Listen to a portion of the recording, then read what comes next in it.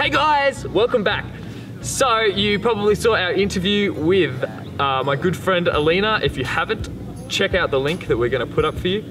It was an amazing interview and she just had such cool thoughts and ideas, and I just love the stuff she talked about, so please check it out if you haven't. So today we've got a really cool other interview. Jesse, who did you get to interview?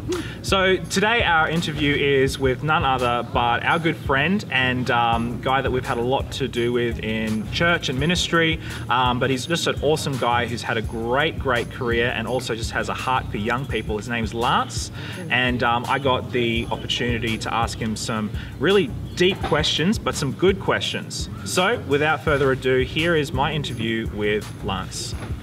All right, welcome everybody. Well, this is my good friend Lance. Welcome, Lance. Thank you, Jesse. So as we talked about a little bit before, Lance has been doing ministry in church for a while, and you've got quite a career behind you. And so before we get into sort of an interview, would you like to just tell everybody a little bit about yourself very briefly? Great. Well, hello everyone. My name is Lance, as Jesse's introduced me. So yeah, been in youth ministry for 20 years, and that means, well, you may not know what that means, or you definitely know what that means, but different sort of aspects of youth ministry, looking after young people in church context. So from a local church level to a citywide level to a conference level, which means looking after all the churches in a region. And so that's my role at the moment, is looking after all of the churches in the North Island of New Zealand here. Yeah. Fantastic. So 20 plus years. It's been 20 years. Yeah. Exactly 20 years? Yeah, I think so. Wow. Yeah, or maybe slightly over. So it's been a few different little bits and pieces, but yeah. Happy anniversary. Thank you. Thank you. That's fantastic. It's scary, yeah. You kind of go, oh, you look back, you're like, yeah. Yeah. Wow. So what's changed in the past 20 years for you and for the context that you are in? The biggest change has been the colour of my hair.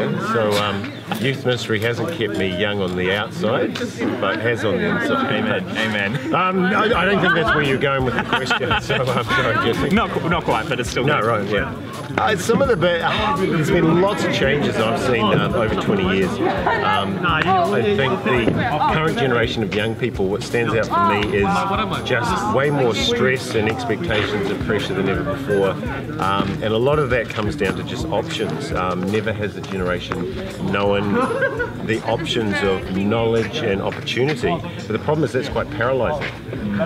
And so I notice the current generation often don't want to get baptised. Not because they're anti-baptism, but just that's a massive commitment. It's like, well, I don't know if I want to lock myself in, because everywhere else you don't lock yourself in because you need options and you need to, upgrade. And so I see that, but just the pressures, I've never seen a generation carry so much expectation and pressure. Wow. And that has a technology, an obvious one. Connection, it's funny, it's the most connected generation I've worked with, and yet in some ways the most disconnected generation.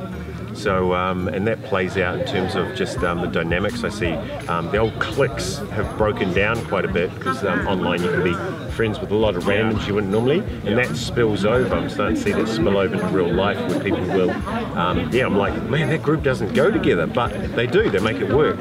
Whereas back in the past it was like that, they never go. Whereas now I'm like, there's all this movement, which is really neat, seeing that kind of connection, and yet at the same time, a disconnect. It's, which is really challenging. That is fascinating. And I guess, with the generational changes, new issues, new stresses, new positives, what do you see as being issues and stresses today in this current generation, which going a little bit further into the future may no longer be issues that people deal with as young adults? So I guess one of the big shifts moving into this generation has been previously to be church, or to be a Christian, or to be an Adventist, there was quite a tight definition for that.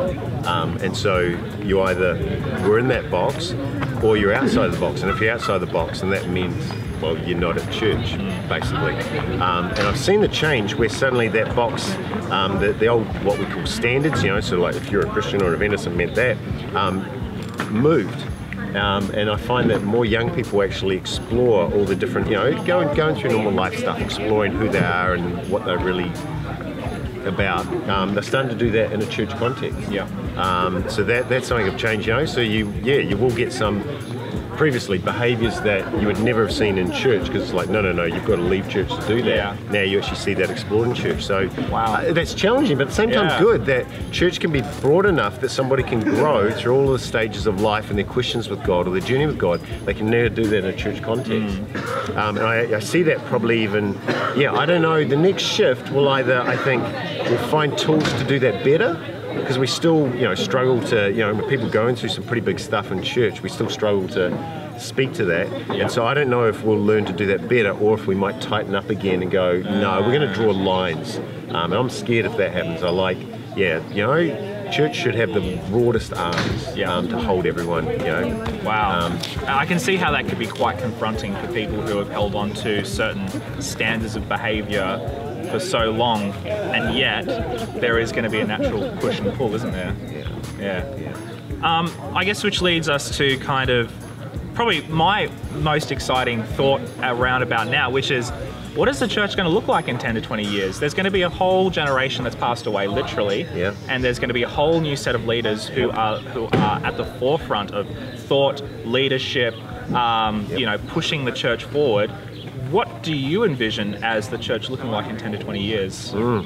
Yeah, I'm excited. Honour all generation. Every generation is given the invitation by God to carry church. And they do that in the way that He's, expressed through that generation. And the generation coming, I'm really excited, because again, you've got that ability to connect, that desire to connect, and that's going to come through. So church will be very relational, which I think is a massive strength of that generation. Church will be, again, a push for relevance, and relevance is defined by impacting community, actually impacting need.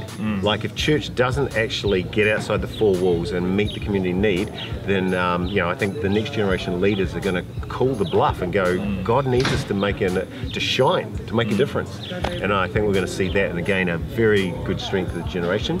And that ability to actually connect with people that are outside of the box. And I think church is going to actually become broader, which is, I think, a very exciting shift as well. And they're the three things that I think I see in this generation, that as they become leaders.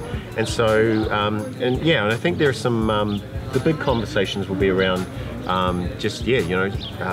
society has moved to, looking at, rights for a lot of different groups and in terms of identity. And I think, next generation of leaders will also be the ones who are bold enough to actually explore what that looks like in church. Because currently, I think, my generation, we're still scared about how to deal with that. And I think the next generation, you guys you'll sort it, you'll do it. Wow. Yeah. Wow. Scary, exciting. Yep. Oh man, that's so cool. That's so cool. Well, hey, that brings us to the end of our interview. Thank you very much, Lance, for your words of wisdom. And comment down below on what you heard. Is there anything that you agreed with, disagreed with? What do you think about the future of church? Maybe you don't even like church. How do you see the role of church in society moving forward? So yeah, have a comment down below, and we'll see you next time. Thank you, everybody.